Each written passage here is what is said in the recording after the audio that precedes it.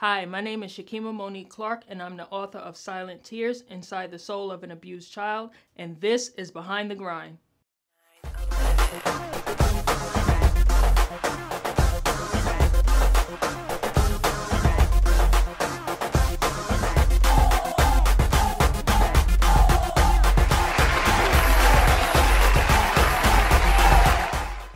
everyone, and welcome to Behind the Grind. I'm your host, Erica Austin.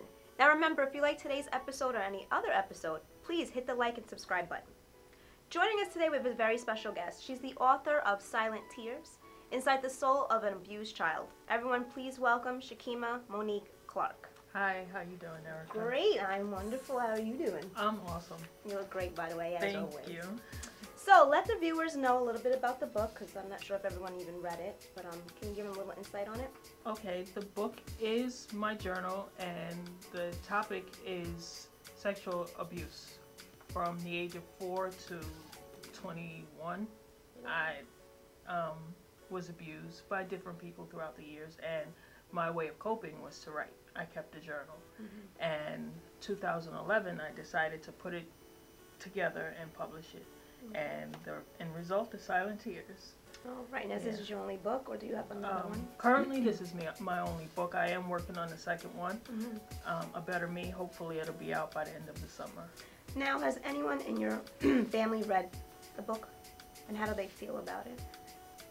I know some people have read it, and others have just heard about it. Okay. And I've gotten mixed emotions. I've gotten support, I've gotten apologies, and I've gotten, well, if we had known about it, we would have done something. You didn't tell us, so. And there was no signs? I didn't see the signs, I didn't see you act different or anything? Some people, like now, looking back, they're like, okay, your behaviors make sense now. And others who were around, they were so high all the time that they probably... Wow. So it wasn't just abuse, it was drug related? Abuse, okay. Yeah. Have you taken any of the drugs? Have you been forced to take any of that? No, I've never used any drugs. Okay. I don't even take prescribed medication unless I absolutely have to. Okay. Yeah. Now the person or the people that done this to you, they apologized? I haven't had any apologies from any of them, no. Oh, wow. I did have one person, the poem I remember. The person that poem is about, I actually ran into a few years ago, and he tried to intimidate me, and which prompted me to start to write, which is how I got this poem. And I saw him, I carried it around with me because I realized that he was living in that area, and I carried it with me in hopes of running into him again, and I did. And when I saw it, I gave it to him, and I let him know, listen, I'm not a child anymore. Oh, wow. I'm a woman, and this is a whole new ballgame. Now, is that the one incident? The incident? That's no, not the same that's person. not the same person. That's a different person. Okay. Yeah. Wow. Are you married? I am not married. And no not kids? Yet. No children. Not now, yet. has this stopped you from, wanting to walk down the aisle and do the whole marriage thing? Absolutely not. No. It did for a long time have me in a position where I was choosing the wrong type of people. Okay. I found myself with the same type of guys over and over again, and they weren't physically abusive or anything, but they were drug addicts or drug dealers, or so just still being in that cycle. So it took a long time to find my way out of that cycle. Did you have siblings? I have a younger brother. And he dealt with this with you, or? He doesn't talk about it. Okay. The only way that he ever acknowledged it last year or the year before, he purchased a book for his girlfriend, and that was his way of acknowledging it. But he doesn't talk about it. Yeah. Okay. There's no discussion about it. You want kids in the future? Or? Absolutely. You do? I want two. Oh, check you out. Okay, boy and a girl, 2 boys, Yes. 2 girls. Okay. Boy and a girl, twins. If I can knock it out in one shot. I would love a boy and a girl. A boy, preferably. What have you learned? What's changed in your life since the incident? A lot. I've learned that I'm a lot stronger than I thought I was. Right. And sharing my story taught me that there's so many other people out there with the same story. Like, it's not just my story. I'm just the voice at this moment for the story, but it's not just my story. And people are much more accepting than I thought they would be. You know, you have that fear if I come out no one's gonna believe me, Right. they're gonna be judgmental. Have you had the negativity thrown at you yet? Very little. Okay. Very little, and that's by people that I know. So in my opinion, they're being convicted by their own guilt. And they just don't want to acknowledge it. Yeah. Gotcha. So I let them live in their moment. Everybody has a right to their own truth. But I know what happened, and I just move on. Now, I read part of it where you felt like you were just good for sex, or that you wanted to commit suicide. And to me, you are a hero. I'm not, Thank you. A lot of people in your situation probably would have committed suicide. The little things bother them, but you actually came out a lot stronger. What advice can you give the audience now if they're going through it? I would say to tell until someone listens, and definitely seek help from someone anywhere, because carrying it around it's a burden, and it's actually almost more traumatizing, if not just as traumatizing as the actual situation, because you're reliving it over and over, and you're reliving it alone because no one knows about it. So telling is definitely it's a must, and it's the beginning of the healing process. Until you talk about it, like even for me, I wrote about it, and I thought that was getting it out and it was healing, but it wasn't until I started to speak about it that I actually started to feel relieved.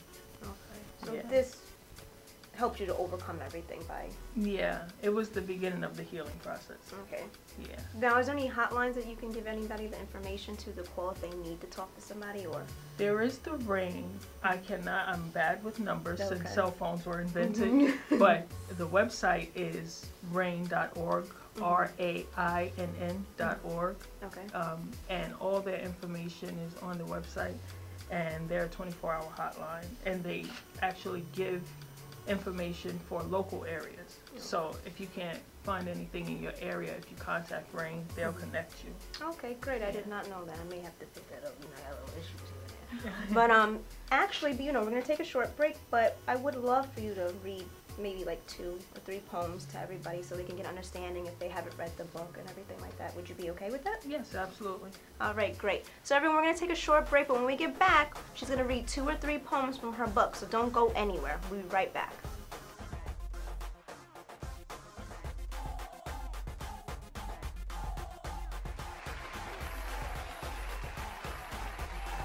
Hi, my name is Shikema Monique Clark. I'm the author of Silent Tears Inside the Soul of an Abused Child, and I'm going to share with you one poem titled, Dear God, Where Are You? Mommy is out getting high. Daddy is in jail. Grandma has her boyfriend, and baby brother is beginning to cry. I am only 10 years old. I don't know what to do. Dear God, where are you? Mommy is smoking white stuff from a medicine bottle. Baby brother is sleeping next to me, and I'm being fondled. Grandma will come home later and find some reason to yell at me. Auntie will be here shortly after to ensure that we keep the peace. As I sleep, a strange man knocks at my window. I'm only 11 years old. I don't know what to do. Dear God, where are you? Mommy's eyes are wide, and she's acting really weird. I think she's high. As I walk the streets to escape her, I get snatched up by a neighborhood guy. Ripping my clothes off, he's holding me down. I'm scared beyond scared, and I can't make a sound. He's inside of me now, and I don't know what to do. Dear God, where are you? I spend many nights awake. I spend many days looking for a trusting face. I'm only 12 years old, and I don't know what to do. Dear God, if you really exist, where are you? The next poem that I'm going to read is titled Silent Tears after the book. Lying in my bed, I was sound asleep when someone quietly entered into my bedroom, awakening me. He covered my eyes from behind so that I couldn't see. With me lying on my stomach face down, he slowly lifted up my gown, kissing me on my back and gently pulling my panties down. His body then entered mine. The force was bad, but I didn't scream or cry out loud. I was careful not to make him mad. He softly kissed me on my neck and whispered words into my ear. I gripped the sheets and bit my lip as my eyes filled with tears. His breathing became heavy, and inside of me he exploded. He said, I love making love to you, but it's important no one else knows it. I inflict pain upon myself. I hold this secret in. I walk about hanging my head in shame. I just want this pain to end. I spend most of my time alone. I'm withdrawn from my family and peers. Sleepless nights, eating disorders, nothing but silent tears. Hey everyone, welcome back to Behind the Grind. Alright, you just heard 2 recitings from the book Silent Tears. So please tell everybody where they can find this book at. The book is available on Amazon, and it's also available to be downloaded on Kindle. I'm working on getting it on iTunes as well.